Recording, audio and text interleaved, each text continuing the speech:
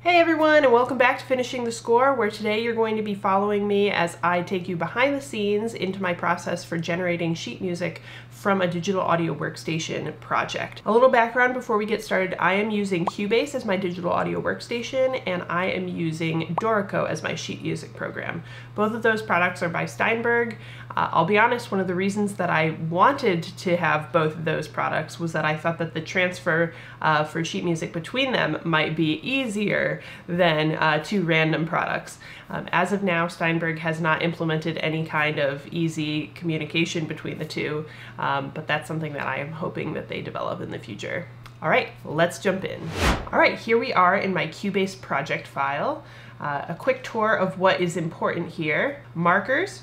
So each of these colored sections represents a section of the song. On the chord track, you can see that I have marked out the chords that I am using throughout the song. Signature is for the time signature, so you can see those signatures along here. Tempo, you can also see the way that the tempo changes throughout the song. So I've got a couple of fermatas and things like that around here, which is where the tempo is changing, and then sections where it's actually different tempos. The way that I write songs in a digital audio workstation like Cubase is that I have a piano accompaniment track, or sometimes some other instruments, but generally it's piano.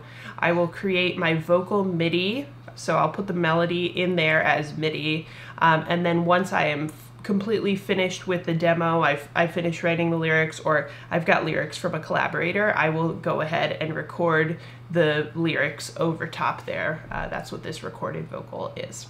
Now, what we're going to be doing today is exporting this MIDI out from Cubase into Dorico, and we're going to be creating sheet music from those. We are also going to be exporting the markers and the time signatures. Unfortunately, there is no way to export the chords.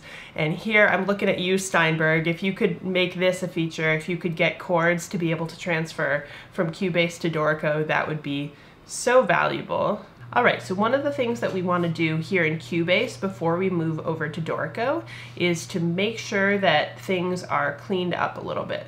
So I want to make sure that all of my markers are in place and at the right locations. I believe I don't have any gaps or anything like that. Sometimes they can move around.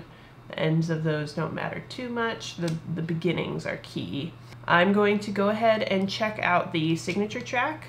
Often when you copy and paste a section in Cubase, it'll go ahead and add a duplicate time signature. I actually noticed one of those right here. So it's 4/4 at the beginning, and it becomes 4/4 again here, right in the middle of the pre-chorus. We don't need that information, but we do need 6/8 over here. We have a section in the bridge that becomes 6/8. And then it goes back to 4/4 at the end of the bridge before going into the chorus again. So we have all of the time signatures we need and no extras. So here we have the vocal MIDI and the piano accompaniment. Let me just play those so you can hear how that sounds like right at the beginning of the verse.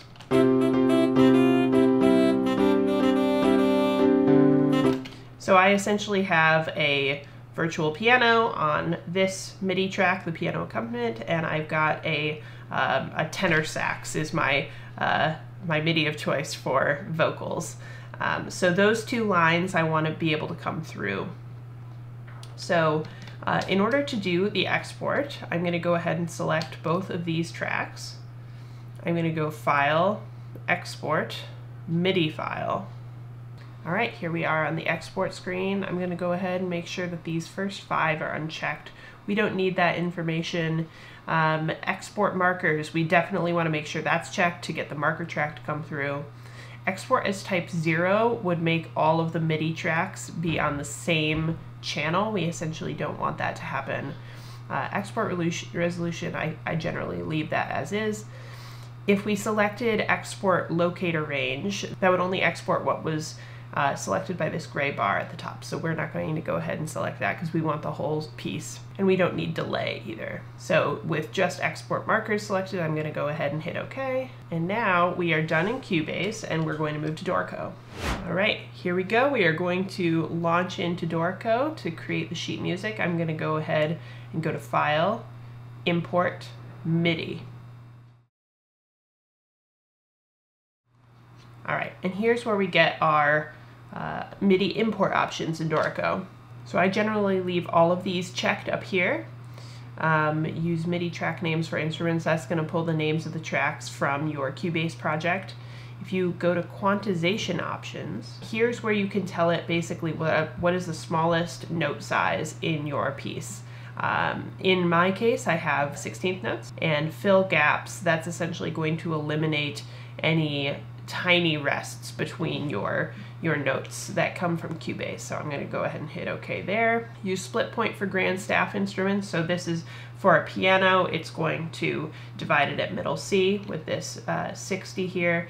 Import CC64 as pedal lines. So if I had recorded some sustain in the MIDI, that would come in as pedal lines. I don't need that in my piece, so I can leave that off. I'm going to preserve note velocities and positions. Velocities means that when you import this MIDI from Cubase, any volume information that you had on those notes is going to continue being there in Dorico. So when you play it back, it'll still have the dynamics that you intended. I don't need a player group for new players, and in this case, I don't need part layouts for new players. So I'm gonna hit OK. And here we go, we've got the imported MIDI. You can see here on the staves that it lists vocal MIDI and piano accompaniment. I don't actually need those on any of the staves. I'm going to go ahead and go to Setup, Layout Options, Staves and Systems, and up here, Staff Labels on first system or subsequent systems, I can just hit None and Apply, and those go away, which gives me a lot more real estate on the page. Now, one of the things that you'll see here are these blue, they're called signposts here. These are the tempo markings, and the way that Dorico has imported them is it basically has imported one on every beat. So all of these are the same tempo, but then you can see over here the way that it is changing the tempo when there's a fermata or a ritardando. So I'm gonna go ahead and just hide those. I go to View, Signposts. I'm just going to say hide all signposts, and that's going to clean this up quite a bit. Now here we can see the markers that came through. This isn't actually the right formatting I want, but I'm really glad that it came through on the right bars so that I can visually see where things are. So I'm going to go ahead and change the formatting on those to what I would like it to be. I'm going to change from page view to gallery view, and then this gives us a little bit of a cleaner way to see everything. We can just scrub through left all the way to the right. I'm going to go ahead and delete this. I don't need any kind of a marker at the beginning to indicate that it's an intro. But I am going to start here at bar 5 and add a rehearsal mark. So this says A, but what I'd like for this particular sheet music is for people to know which is verse 1, which is the pre-chorus, etc. So I'm going to have this say V1. So I'm going to change this from sequence type from letters to numbers. That now is at a 1 because of this index, so for verse 1, and I can add a prefix of V. And so now I have V1 listed at that location. So I'm going to scrub through.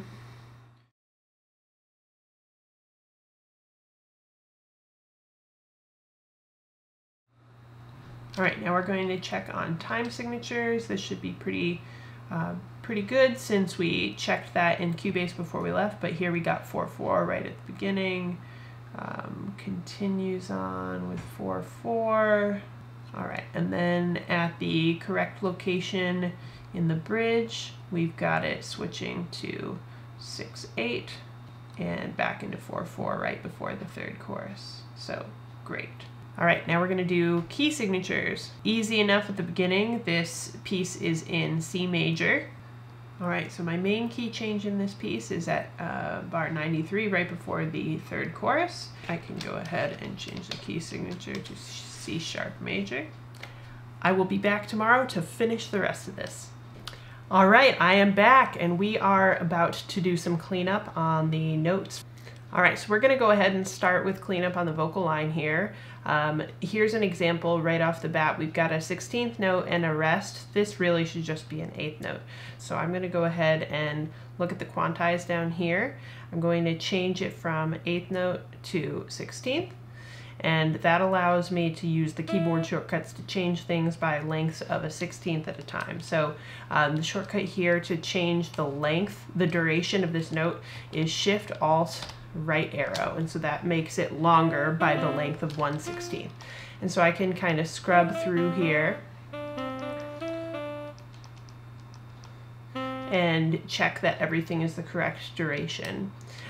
Here I'm going to move this 1 beat forward, so I can do that by holding Control Alt and then hitting left, and then I change to Shift Alt right, and now that is an 8th note, so I can scrub through and do that.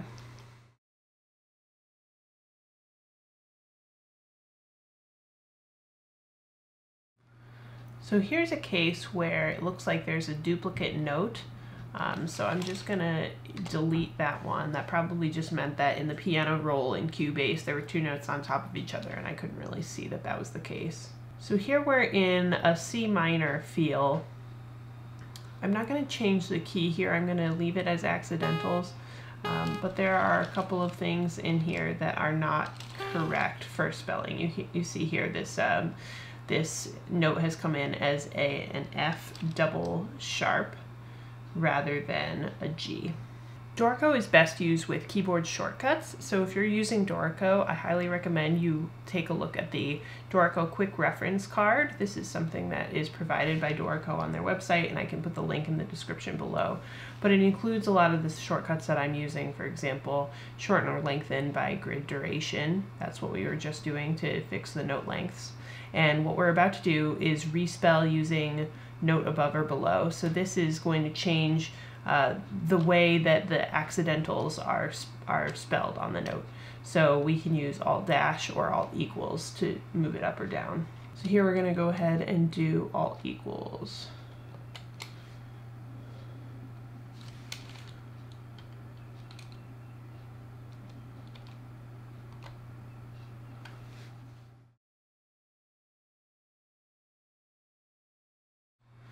All right, now that we're into the chorus, we've got a C sharp major section. This is a prime example where the enharmonic respelling of notes is critical because it doesn't know necessarily whether to do the notes as flats or sharps. So here, got a couple that we need to respell.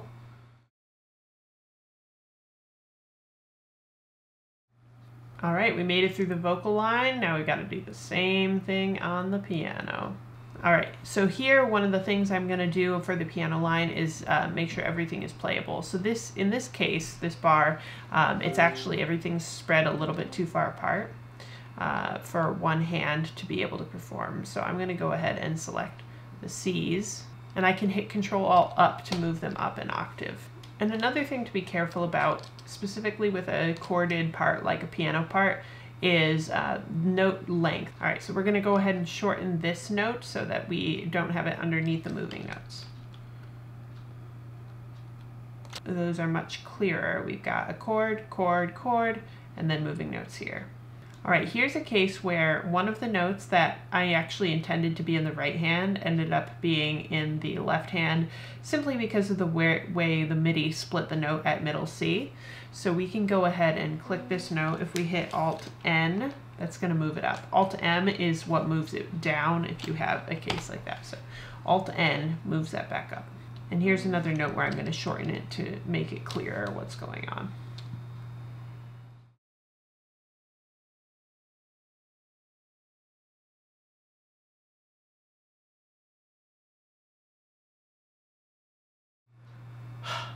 All right, that was a slog, but at long last, all of the notation is fixed. So I'm gonna go ahead and move to the next step, which in my case is adding the lyrics. All right, so we can go ahead and start with the lyrics by hitting the first note, hitting Shift L, and that brings up the lyrics popover. And if you're in the middle of a word, you can hit a dash, and that'll move it to the next note, so you can have multiple syllables.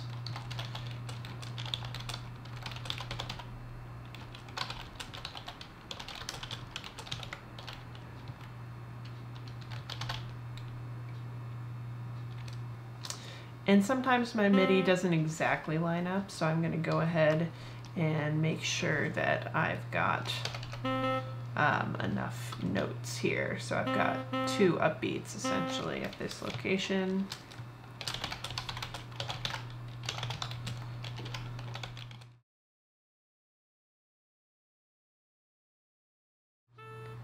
In this case, I've got 2 notes on one single word. The O leading into the chorus is oh why. So let me go ahead and add a slur that with the shortcut S there. And I'll go back to the lyrics, and I can just hit space on that second note and we'll skip it.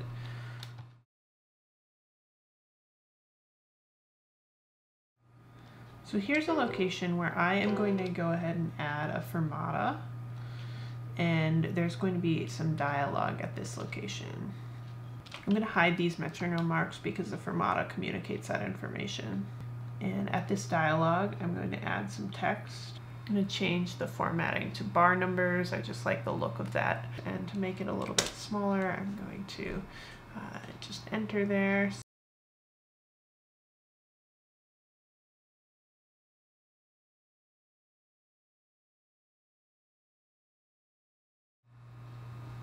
All right, and now we're on to some details. So I'm going to go ahead and do the tempos. So here, basically every place that I've got a fermata, where in Cubase you can't have a fermata, you essentially just say, and now we're at quarter note equals 69, we're going to just change that fermata here, and we're going to hide those tempo markers.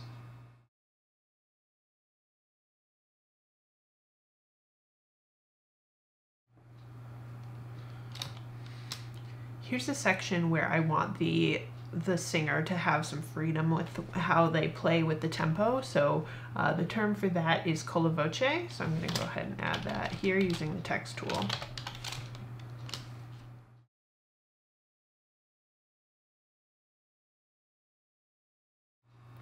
So earlier in the video, I had hidden the signposts. I'm going to go ahead and show the signposts for a moment, because at this location, we have an accelerando in bar 97 into bar 98, where we want to be odd tempo. So I'm going to select that signpost, hit metronome mark shown, and I'm going to type in the text odd tempo to get that back here. And then at this location, I'm going to type in control tempo, accelerando. And now I can go ahead and hide the signposts again now that I've got what I need.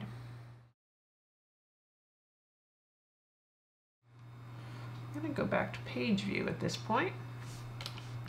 Zoom out a little bit. All right, we have got some sheet music. So I'm going to go into my project info, change the title from a file name to the name of the song. I'm going to add my name under composer. Now we've got the title and composer at the top.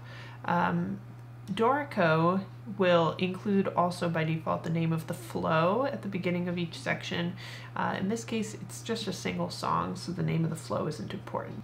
I can change that by going back to setup, layout options.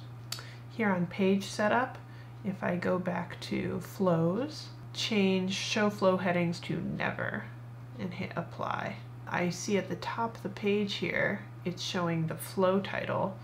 I can go ahead and change the flow title in setup. All right, and just like that, we have some completed sheet music. And the final step, go to print, save out as PDF. All right, and there we go, completed PDF. All right, thank you guys so much for watching. If you liked the video, please hit like. And if you want to follow along with more behind the scenes songwriting stuff or tips and tricks, please hit subscribe. All right, see you guys next time. Bye. Finishing.